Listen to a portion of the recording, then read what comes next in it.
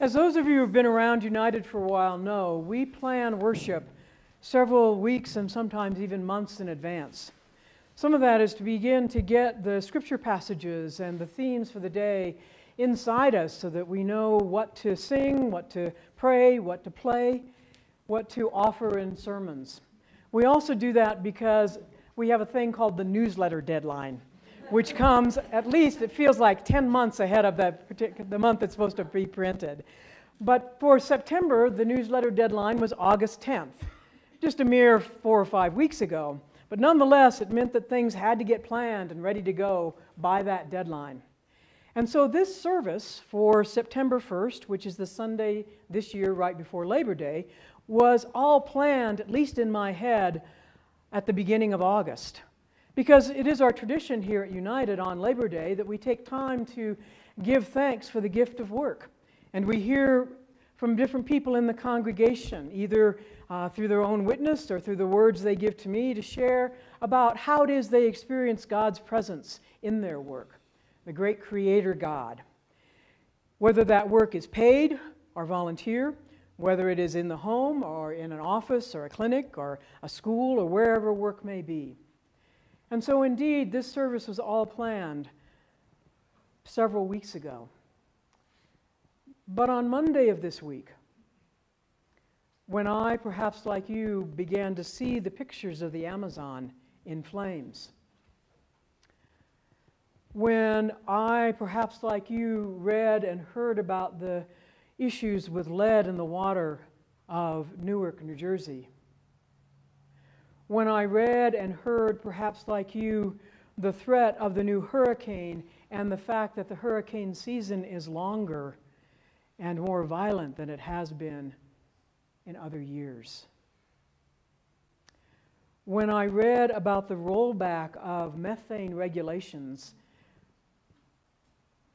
and know that I serve a church that is in the shadow of that methane because the Four Corners area of this country has the worst methane cloud hanging over it of any part of this whole world.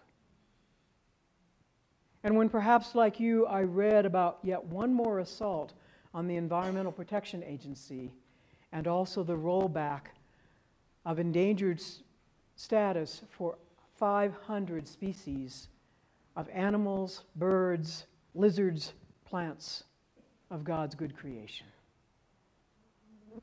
And all of that coming together, and I realized that this service would have to be focused on the works of God, the work of creation. Because as people of God, we believe not just in God the Creator, the one who set it all in motion billions of years ago,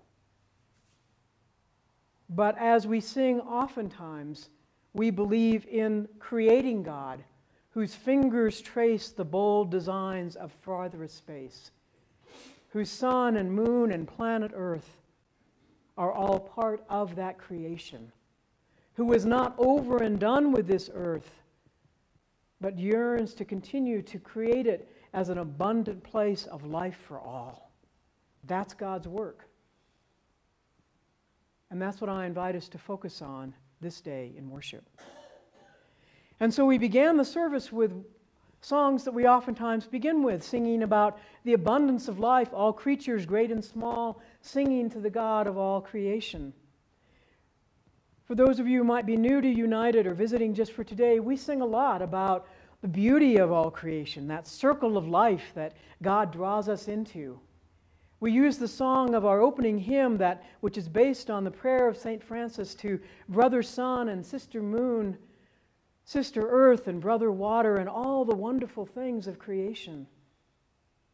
We incorporate the wisdom of our Hispanic Catholic and Native American brothers and sisters in our prayers that look to the four directions of this earth and give thanks for it all. Blue sky and brown dirt and all the things that crawl and creep and fly and swim and the abundance of this world. We give thanks for it all. But today I invite you to hear a different scripture passage. Not from Genesis, not from the Psalms, but from a prophet. Because when I read those accounts of the Amazon and when I learned about the methane rollback and all those things, I knew that we couldn't have the same service I'd planned out. I knew that I had to go back to the drawing board and as a preacher had to go back to the lectionary. What are the lessons for today? The scripture lessons that are being shared up the street at Christ Lutheran and down the street at St. Bede's and over at Santa Maria and over at the cathedral and here at United. And the Hebrew Bible scripture passage for the day is from the prophet Jeremiah. Now, I don't know about you, but when I usually think of the prophets, I usually think of them having to do with justice issues for human beings, taking care of the poor and the oppressed and the disenfranchised. But you know what? Those Hebrew prophets, 3,000 years ago almost, they cared as much for this good earth.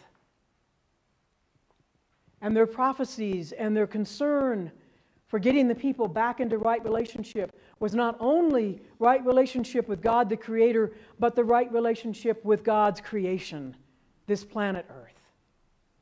And so in the very second chapter of Jeremiah, a prophet who is speaking to the people of Israel in a time of exile, when they have been hauled off from their homeland, from everything that they knew, from the good earth where they had had their lives.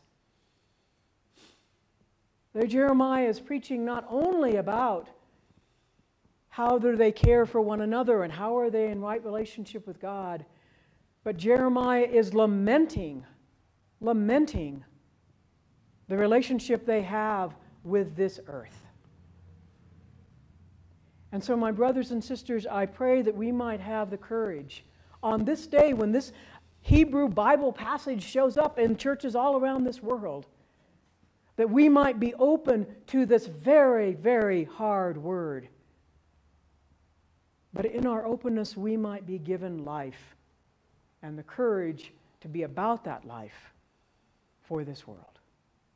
Let our hearts and our lives be opened to this lament of the Creator.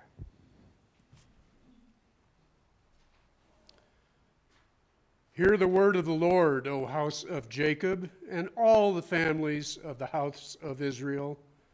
Thus says the Lord, what wrong did your ancestors find in me that they went far from me and went after worthless things and became worthless themselves? They did not say, where is the Lord who brought us up from the land of Egypt, who led us in the wilderness, in a land of deserts and pits, in a land of drought and deep darkness, in a land that no one passes through, where no one lives? I brought you into a plentiful land to eat its fruits and its good things. But when you entered, you defiled my land and made my heritage an abomination. The priests did not say, where is the Lord? Those who handle the law did not know me. The rulers transgressed against me. The prophets prophesied by Baal and went after things that do not profit. Therefore, once more I accuse you, says the Lord, and I accuse your children's children. Cross to the coasts of Cyprus and look. Send to Kedar and examine with care. See if there has ever been such a thing. Has a nation changed its gods, even though they are no gods? But my people have changed their glory for something that does not profit. Be appalled, O heavens, at this. Be shocked. Be utterly desolate, says the Lord. For my people have committed two evils. They have forsaken me, the fountain of living water, and dug out cisterns for themselves, cracked cisterns that can hold no water. The word of God, the word of life. Let us be together in prayer. Let us pray. Indeed, we pray to you, O Lord. We pray to you for this good earth, and we pray for ourselves, that you would open up our hearts, our minds, and our souls, and let an ancient word spoken by a prophet long ago and far away go deep into our lives. And let your powerful Spirit, present among us, go deep as well. And may that Word and Spirit together transform our lives. Give us the courage we need. Give us the hope we need. And give us the love we need to care for and love this earth as you so love. We pray in your name. Amen.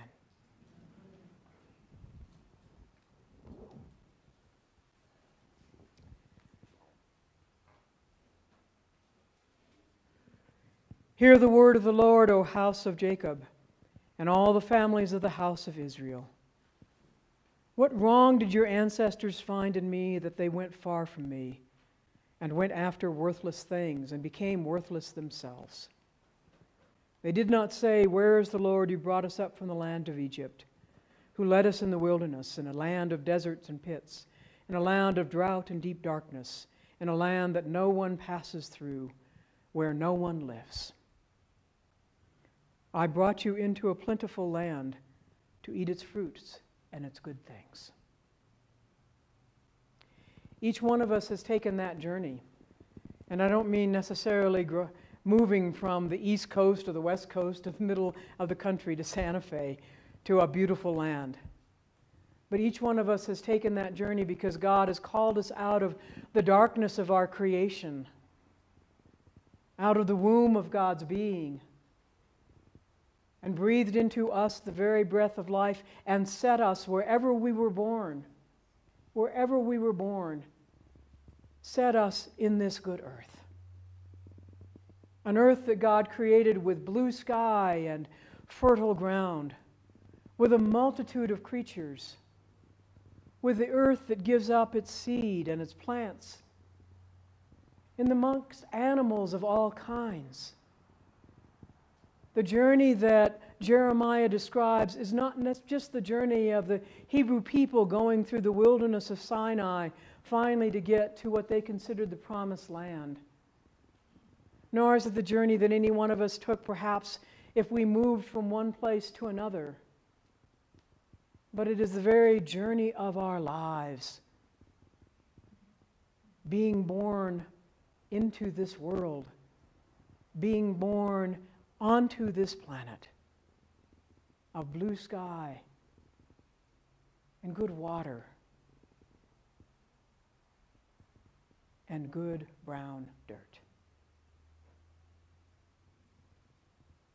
Jeremiah reminds the people of Israel, but 3,000 years later, he also reminds us what we have inherited, where we were born, regardless of the actual location, born into this planet. But then the prophet goes on and says to the people and says to us, "I brought you into a plentiful land to eat its fruits and its good things. But when you entered, you defiled my land and made my heritage an abomination." Whew. Now I have to admit, abomination is not a word I use every day. And in our country and in our culture, it is a word that is sometimes used by some branches of the Christian church to refer to one thing and one thing only: homosexuality. But that's not how it's used here. And in fact, it's not used that way in any place having to do with homosexuality. And so the next time somebody says to you, in the name of Jesus Christ, a same-gender relationship is somehow, quote, an abomination, I hope that you will do some good biblical work with them.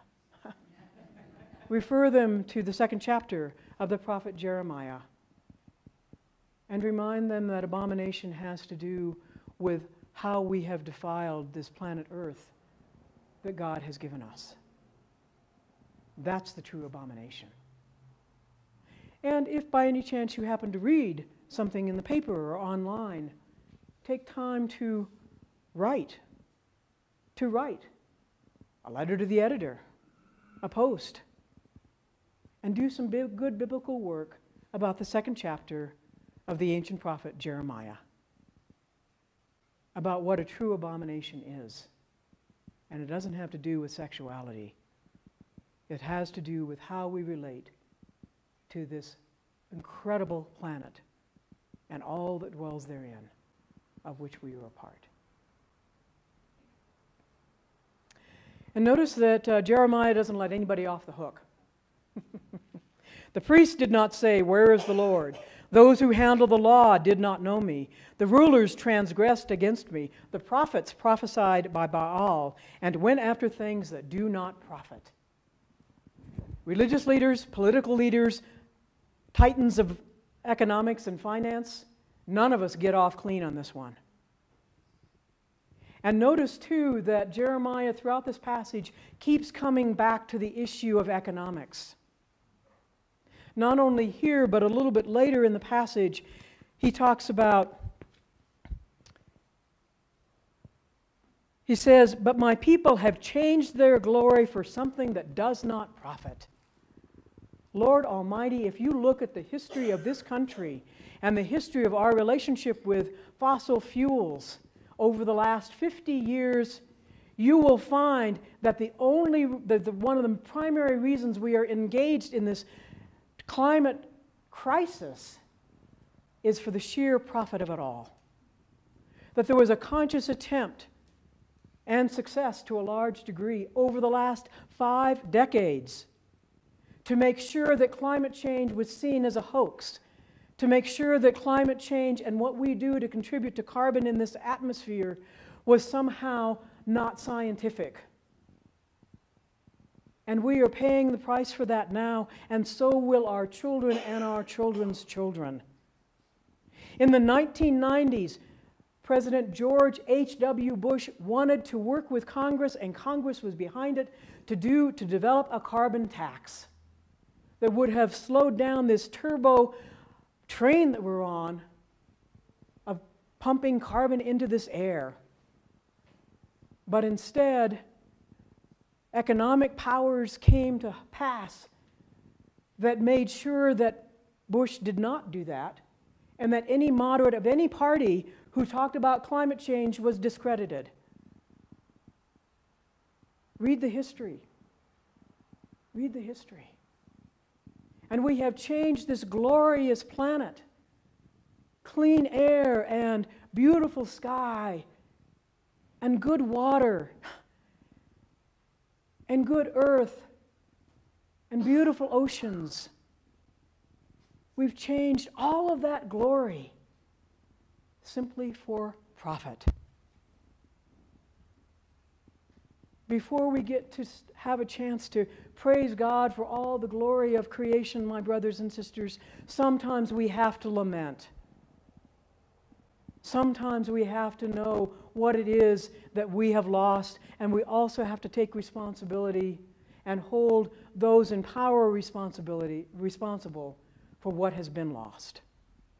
It is not any different than when we do a funeral or memorial service. We always take time to know the journey to that day, to acknowledge that our loved one has died, because you got to do that before you can get to the celebration. In the current state of this planet, we need Jeremiah's lament from almost 3,000 years ago. Yes, we need the joy and the rejoicing and loving this creation as we seek to do in this congregation and as our faith calls us to do, but sometimes we also have to just take time and lament. And the prophet calls us to that. Because until we do that, we don't take responsibility. And we can't be open to God's healing power and presence, even in the midst of the brokenness. We have changed our glory. We have changed the glory of this planet that God has given us, and sold our inheritance for a mess of pottage. It's right in there. It's part of our biblical faith. Be appalled, O heavens, at this. Be shocked, be utterly desolate. For my people have committed 2 evils. They have forsaken me, the fountain of living water, and dug out cisterns for themselves, cracked cisterns that can hold no water. Jeremiah holds the people accountable for turning away and desecrating the very waters of life, and then building structures, cisterns, systems, ways of life that don't give life, that run out just like a cracked cistern. That's part of our biblical heritage, my friends. And I appreciate your willingness to engage this very difficult text. And I appreciate your commitment to trying to love this world as God loves it, even now, especially now. And so indeed, let us pray. Let us pray to give thanks for the glory and beauty of this incredible created world still. For the blue sky, for the soft summer winds, for those little things, those little plants that our children are helping to grow, for the good fertilizer they're spreading around the plants today, for the miracle of every breath of life, every drink of water, for the vastness of the ocean, and the creativity of the Creator who would create both a snail and an elephant, and everything in between. Let us praise God and give thanks for all of that. And let us also be honest about the need to lament and the need to repent, to hold ourselves and our leaders accountable for this earth, and to pray every single day for planet Earth and all that dwells therein. I will commit to doing that. I hope you will too. Thanks be to God. Amen.